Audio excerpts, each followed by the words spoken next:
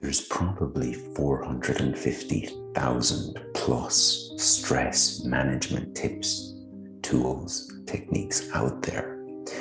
And in my opinion, the reason why none of them are sustainable or realistic for long-term stress reduction is very simple. I think that the vast majority of these techniques are after the fact. What do I mean by that? I mean the horse has left the barn.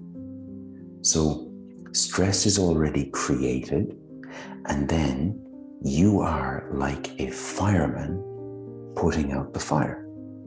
So stress comes up here, you put out that fire. Stress comes up here, you put out that fire.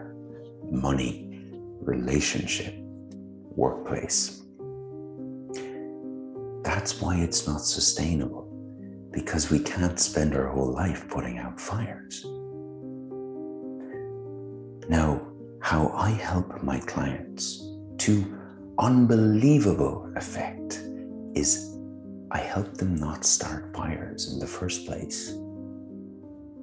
And when you see that you don't have to be a willing participant in this automated procedure we call stress, it changes the game completely, night and day. So my approach to helping professionals that are very busy deal with stress is understanding based. It's built on the idea that when you intuitively understand something on a deep level, when your mind sees it on a deep level,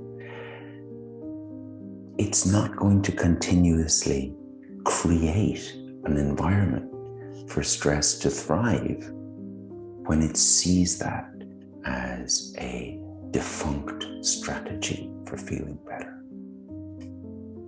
So if you would like to have a conversation about how you, as a busy professional, can change your relationship entirely with stress, send me a DM.